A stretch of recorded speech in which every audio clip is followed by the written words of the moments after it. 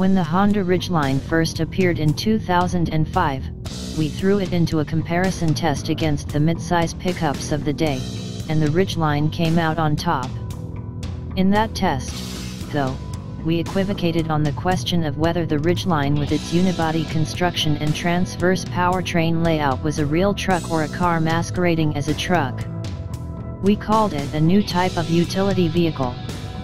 Now there's a new Ridgeline, and Honda is sticking with its unconventional layout, although it did work around the edges to make the Ridgeline fit better into the pickup landscape.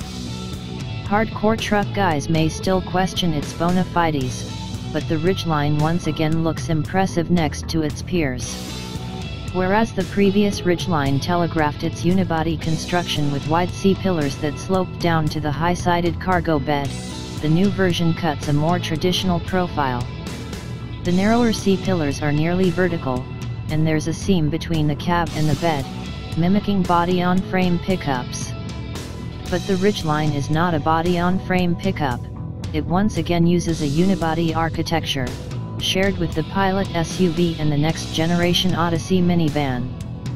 And as much as the back half of the Ridgeline now looks just like a standard pickup, the smoothly rounded front half is more or less lifted straight from the Pilot.